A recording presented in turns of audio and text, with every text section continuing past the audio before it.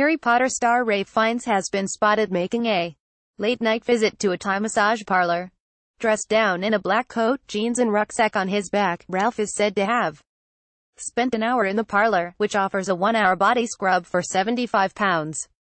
An onlooker claimed Ralph, 55, left the parlor at midnight looking as though he had truly enjoyed himself, but as he prepared to leave Boonsawad Thai Spa, Ralph appeared to have difficulties paying his bill on a card and was escorted to a cash point by an employee at the parlor, reports The Sun.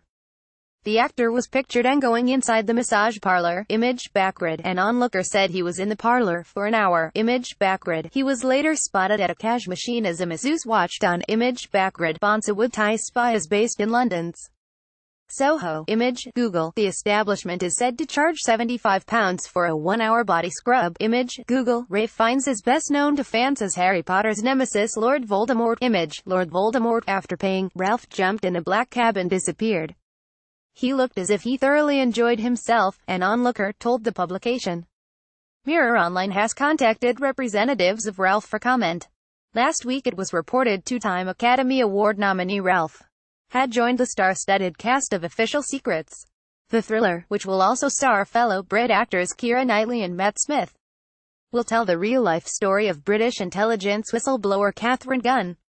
Knightley has been case in the lead role while Fiennes will play Ben Emerson, the barrister who represented Gunn in court.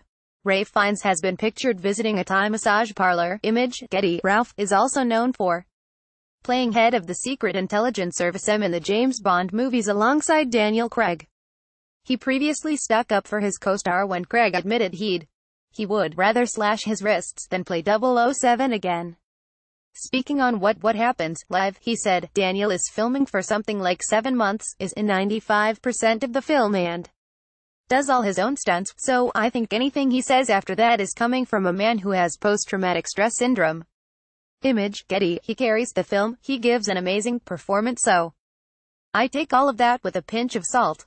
I think you have to recognize that this is a guy that has given 200% of his life, everything, to inhabiting Bond, and at the end of it he is just shooting from the hip.